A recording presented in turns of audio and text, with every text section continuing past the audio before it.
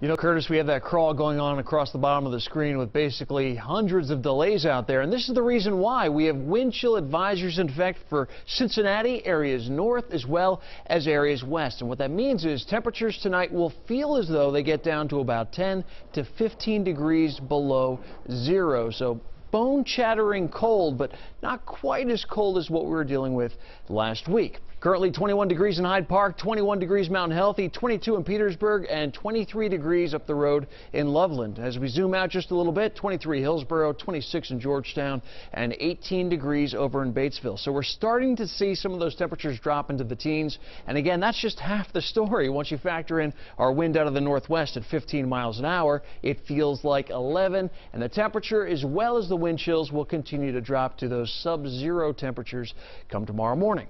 The WLWT radar showing dry conditions across the tri-state. We actually have a little bit of snow down to our south, down through Tennessee, Arkansas, and Missouri.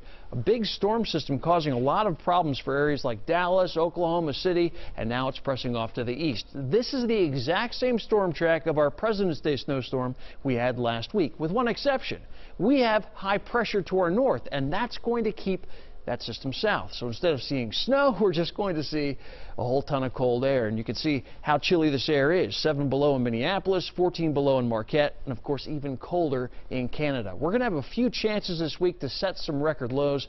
I think one on Tuesday morning and another shot as we head into Friday morning. But every day this week is going to be cold until we get to next weekend. So your forecast tomorrow starting off at 1, wind chills at about 10 to 15 degrees below zero. As we head to the afternoon, the winds will gradually back off, our high 15 with mostly sunny skies. All around a nice sunny day, but those temperatures not reflecting all the hard work of that sunshine.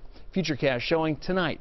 Clouds gradually clearing out. Tomorrow morning, sunny skies. By the afternoon, we're still sunny. And again, all the clouds and snow well down to our south. Now on Tuesday, another system is going to drop in from the north, and that's going to give us one of those reinforcing shots of colder weather. And that's why this cold air just sticks around and really doesn't go anywhere. So your forecast tonight, down to 1, wind chills between 10 and 15, perhaps even down to as cold as 20 in some of the outlying communities. 20 below zero, that is. Temperatures tomorrow afternoon, 15 degrees, still cold, but hey, finally some sunshine. It'll look a little nicer outside anyway. Tuesday morning, I put that little star there to indicate a record low if we hit 5 below. 24 degrees the afternoon high. Another record possible on Friday morning at 6 below zero.